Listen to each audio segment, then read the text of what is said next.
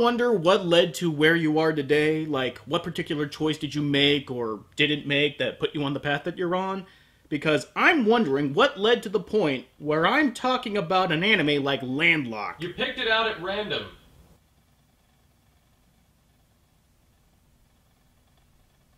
Oh.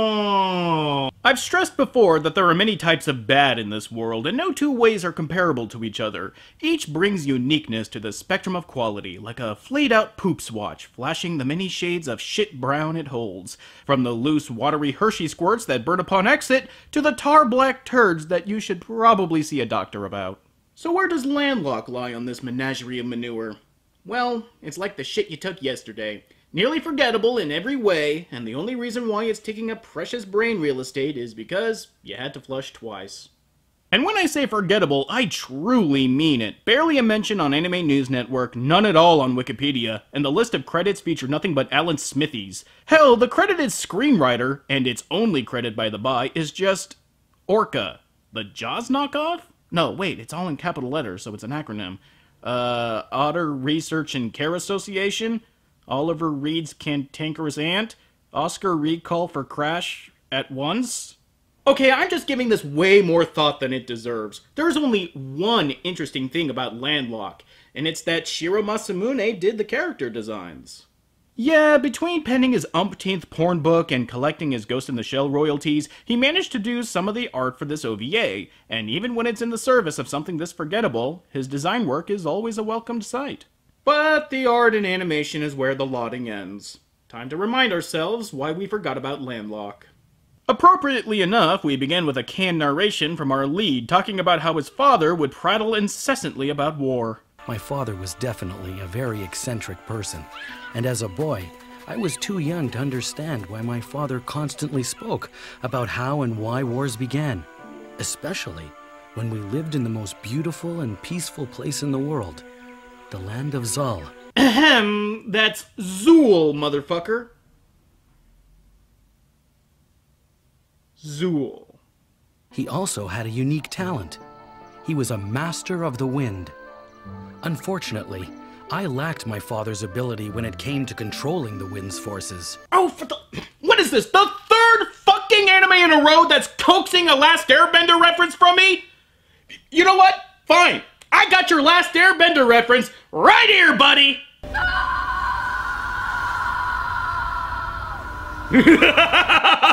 Oh, that's right, bitches. If at any time Landlock prompts me, you will get a face full of Shyamalan. Do you see what happens? Do you see what you get when you push the sage too far? So anyway, the narration continues, saying that he's become his village's leader and that destiny awaits him. But with that ordination, there came massive powers and a realization of the truth. It was on that same day I lost the innocence of youth and became a man. Ha! Reminds me of my own ordination. Wait, you're a priest. Oh god, I just got your soccer joke! We begin the story proper on a dark night as two guardsmen play Statler and Waldorf and punch holes into the story. I can't even understand what a user of the wind is or even does. Yeah, me neither. I hope he has what it takes to be a great leader. Yes, me too. Say, Sage! Yes, Gabe? What's worse than a poorly thought out story? Dialogue that points out how poorly thought out the story is? No! Herpy! I was wondering where I got it from! And right on time, the Fire Nation decides to launch their attack on the peaceful air nomads, causing our hero, Ain't, to race and find his hilariously designed father. Look at him, he looks like the last guy invited to the orgy in a 70s porno. Unfortunately, his mustache is overpowered by Vanessa Lewis here, and she soon finds his son, somehow. Like really, she just dropped in on him, having no idea where he was, in the middle of the goddamn forest. I found you! Finally found you, Red Eye! I never would have believed there was another, just like me. I always thought I was the only one with an eye like this. But he doesn't have an eye like that. His is red. Do you know what colors are, Vanessa? She certainly knows what black and blue are, as she just pummels poor Ain into the ground, and when his sister tries to make the save, Vanessa chick kicks her right off her bike and puts her lifeless body in a half Nelson. True, this does make our hero look like an absolute chump, but who says I gotta root for the babyface? Why are you doing this to us? What do you want from us? Well, first of all, I came here to kill Moog. And second of all, I came to take you back to Longinus. Run that one by me again, Trish? I came to take you back to Longinus. Longinus? Listen, there is no way you could say that word and not sound completely ridiculous. Malcolm McDowell couldn't do it. And he's fucking Malcolm McDowell. And the ridiculousness continues as she explains that she's after Ain's red eye for her master, saying that it controls the power of the wind, and whosoever controls it controls the universe, because the wind must flow. But she has to go and break his sister's arm, I think. There is a crunching sound. But then she's never shown having suffered any injuries of a broken arm, but, whatever. This sends Ain't into, well, you know.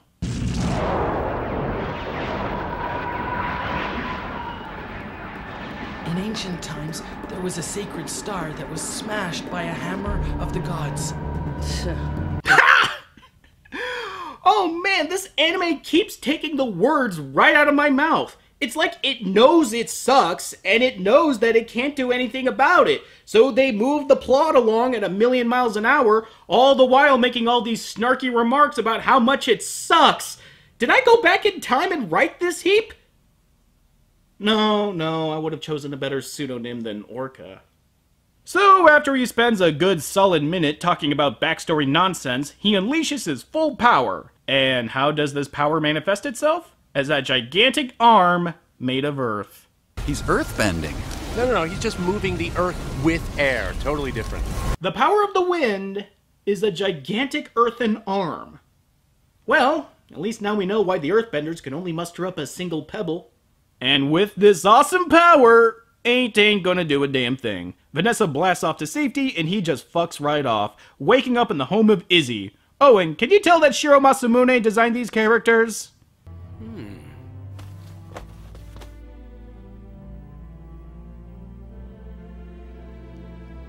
Only one of your eyes is red, the right one.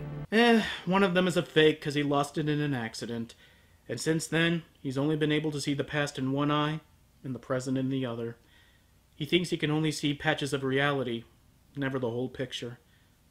Which is why he lost his license. Just when you think this anime couldn't wait to get itself over with, it pumps the brakes and comes to a crawling pace. How bad is it? When Vanessa gives her leader the bad news that she let him escape, they flash back to this same scene only 5 minutes later. Further, it's no hyperbole to say that Izzy here may be the most pointless character I've ever seen in fiction. He basically serves as a means to protect Ain't here when he was knocked out, but that's it. Like, is he supposed to be the comic relief? Relief from what? Boredom? Confusion? The need to press the fast forward button? The reason why I live in the desert and live like a hermit is because I would rather stay away from those kind of people. And besides, they use beetles from the south as part of their weaponry. It is funny, because he is an entomologist, and he likes beetles.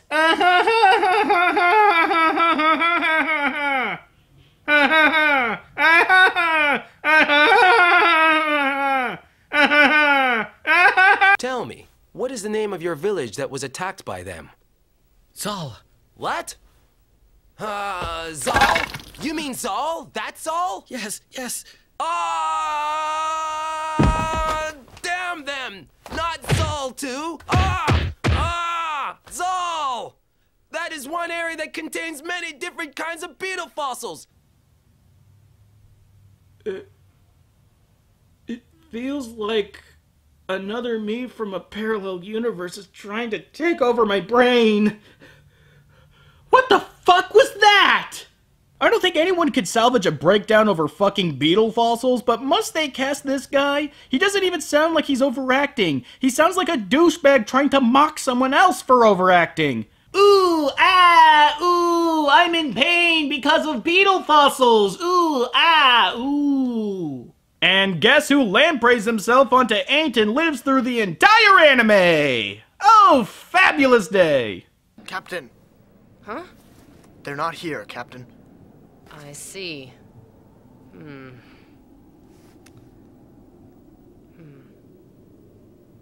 They must have gone to Ixion. What? But that's farther north. They have a head start. It won't be easy to find them. Why? You can apparently tell not only where they're going, but also when they left through the sheer power of bullshit. And if that weren't enough, you also have jets and flying mech suits. I think you clicked the easy button. In fact, the task of finding Ain't is so taxing and difficult that she finds him helpless and defenseless in 5 minutes. And she gets his sister too as a bonus. Fuck easy mode, this is Game Genie bullshit.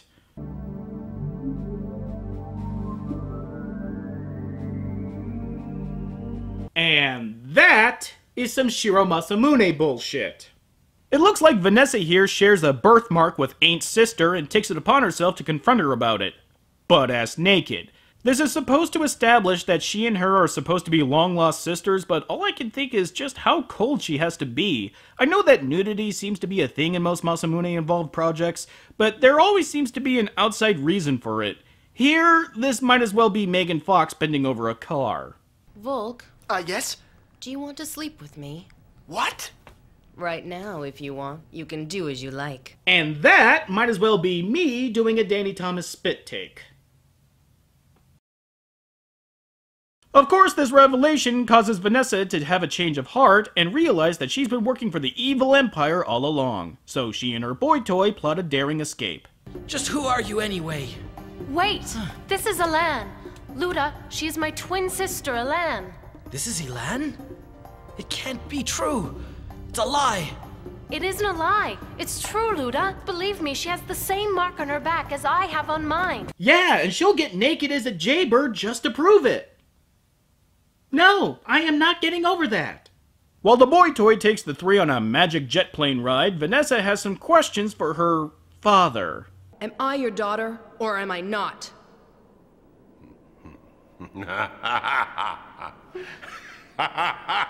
You, my daughter. You only have to look at the color of your hair. Surely you've noticed the color of your eyes. In no way do you resemble me.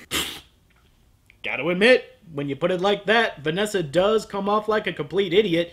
I mean, that'd be like if I thought me and Mark were brothers.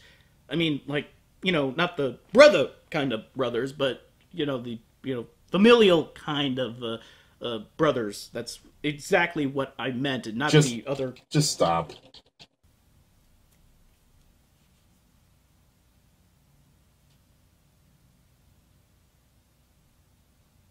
Vanessa goes apeshit, but Daddy Dearest just ain't having it, and goes full beefcake to strike her down. He just mops the floor with her, tossing her ragdoll body like it was nothing.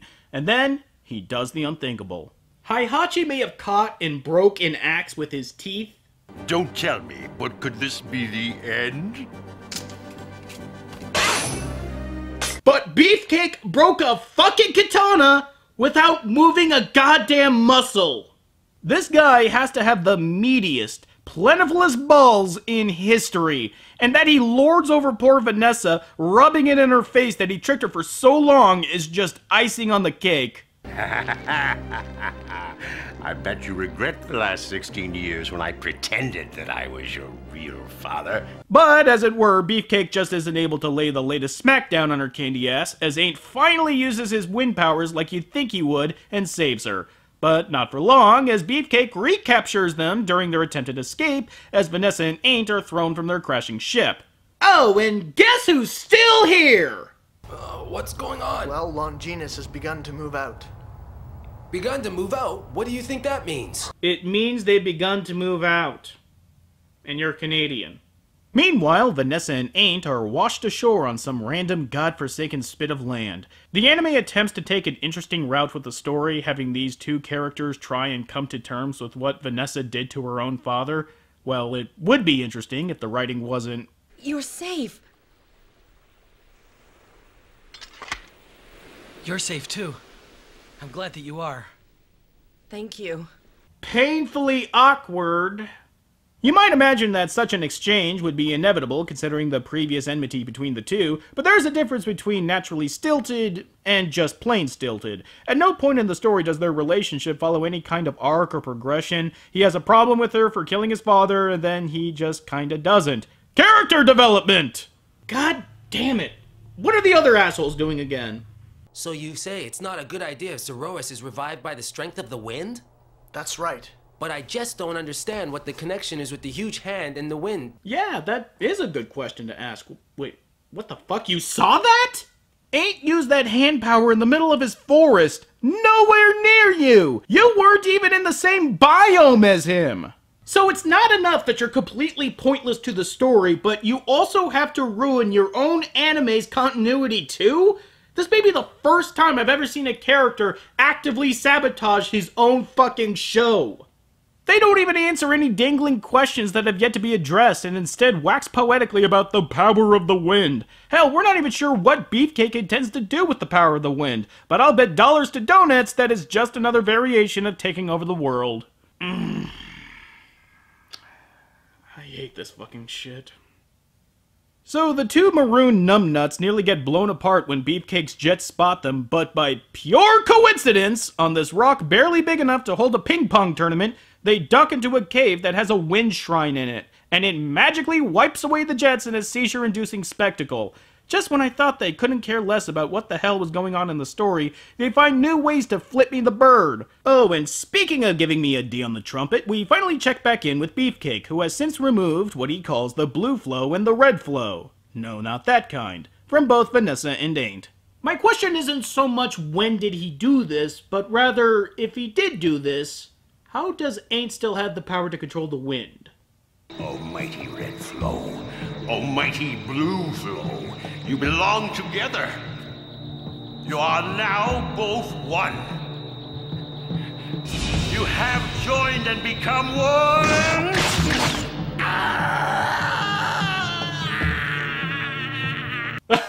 Oh, looks like somebody liked that part in Dead Space 2. I don't know what kind of powers are going to be granted to him by doing this, but I can't imagine it's worth shoving crystals into your eyes. The dude can already shrug off a katana to the chest. What more could he want? Actually, you know what would be great? If he did that, but then he found out that's not how it works, and that he Ray Charles'd himself for no reason. I sure hope you know how to play piano, Beefcake! The news hits Aint's sister through bullshit Deus Ex Machina powers that Ain't and Vanessa are on their way to their location via the amazing Technicolor seizure beam, which means it's high time for them to bust out of there. Come on, open up, you rotten, stubborn door!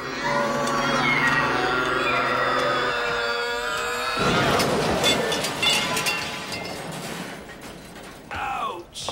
That really smarts. Huh? We did it! Yes, I know, but now you can get off of me. Oh, sorry. Were these characters played by aliens? How could they have no concept of comedy or timing? I don't even know what this is. It's too unintentional for anti-comedy, and it's too weird for plain bad comedy. This is uncomedy. An otherwise normal comedic situation that is played amateurishly straight and exists only in a strange Nirvana-like state that can never be purposefully replicated. This is like if there was a scene where a guy slips on a banana peel, but it's played like a tragedy, like he just got shot, and all the actors have never acted before. And English is their fourth language. The three make their escape by literally jumping out of the fortress, looking suspiciously like an Independent Spirit Award, and landing without even a scratch. Normally, this would be cause for a Leon Award, but awarding anything to Landlock would be like gilding, I don't know, tepid air. The boy toy stays back and plays the sacrifice so that the other two can escape. How tragic. Where are we? We're in Zal. What did you say? Have you any idea why we're here? That's precisely what I'd like to know. It's also very strange. At first, we drifted onto some island. It was there the Zoroans found us. We thought it was the end. And then, from out of the rocks, a figure of the goddess Ea appeared. There was a figure of Ea on the island? I know! Sounds stupidly convenient, doesn't it?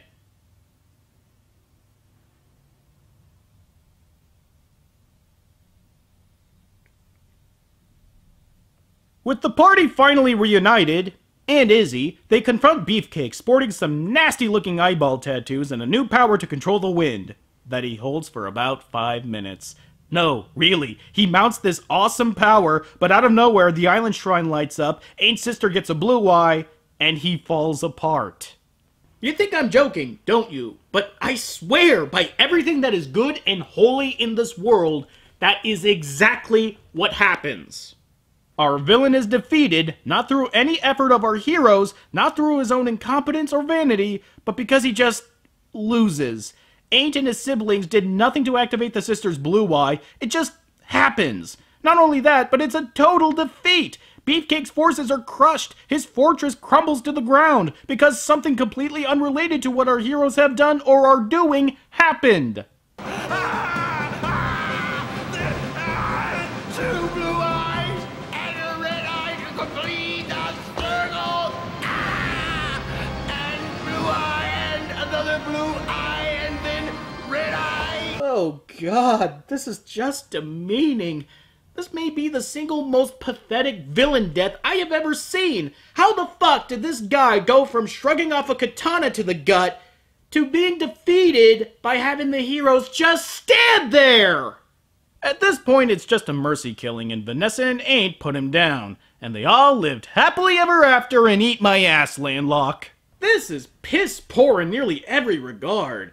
There are some interesting ideas here and there, and the art is nice to look at, but there's almost nothing connecting these ideas together, making for one of the laziest stories, and certainly the laziest ending I have ever seen.